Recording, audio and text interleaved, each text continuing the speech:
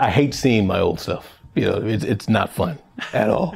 I thought in my mind, I had those rose-colored glasses, like, yeah, the animations from Modern Warfare 2, and they were pretty awesome. But you know, I got back here, we started putting the videos on the TVs out there in the lobby. It's not flattering at all, at all. But hey, the animations in this game are gonna be awesome. These, no one can touch these. So what are we looking at today? What do you want to show off? All right, well today, this is one of the shotguns we have in the game right now. It's a pump action. As far as animation goes, like we have the usual fire, rechamber afterwards. Then we have a reload where it's pretty visceral. You know, we were going for that real tier 1, you know, this person works and sleeps with this weapon nonstop. Handle it with extreme confidence. Back in the day, we used to have like really floaty and pretty animations. This project, we wanted it more visceral, realistic, constantly in your face, like I'm in the thick of things with these weapons. How much room to grow is there still within the genre? I feel like once you've mocapped tier 1, like what are you still finessing here? Well, we haven't mocapped. This is all hand-keyed animation. I did ask the animation team if they wanted to go that route, but a lot of them were very purist, like me, and didn't want to, you know, give their artistry away to mocap. So they said, you know, we're gonna hand animate this. So one of our animators did this one. This is probably one of my favorite guns in the game right now. It just gives me joy every time I'm playing with this gun. Just constantly. Hi. Yeah.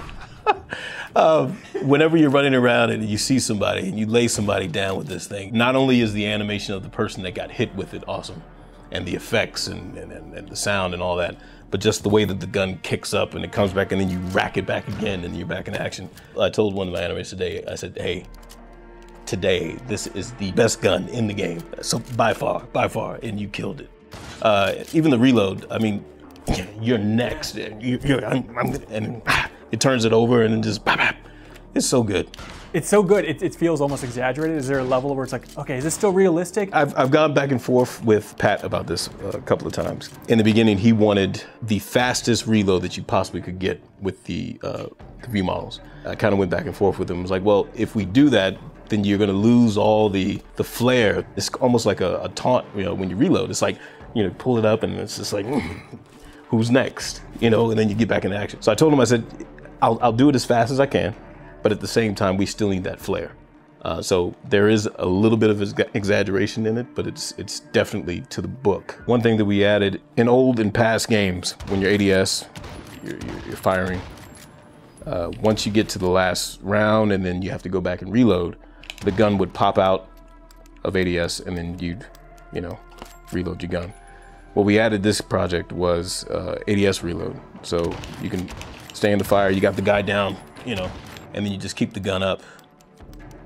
That's great. And then get back into the action. Why didn't they do that before? I don't know. That was also another ask from Pat. He was like, let's try that. Even though it looks pretty in Maya while you're animating it, when you get into the game, you need to play it, make sure it feels good, and then if things need to be adjusted, you go back and you adjust it for the game. It's not all about how it looks, it's about how it plays too. But if you leave it to the designers, they'll make you do the animation in 2 seconds. It wouldn't make any sense.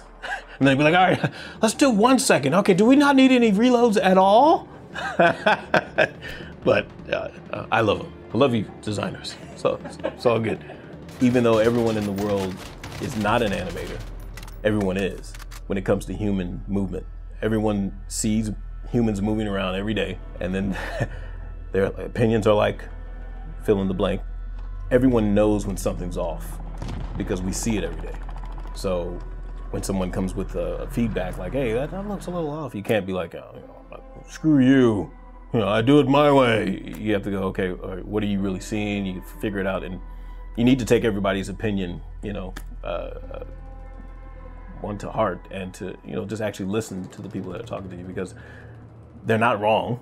Everyone has that years of experience of watching human motion, so everyone knows. So yeah.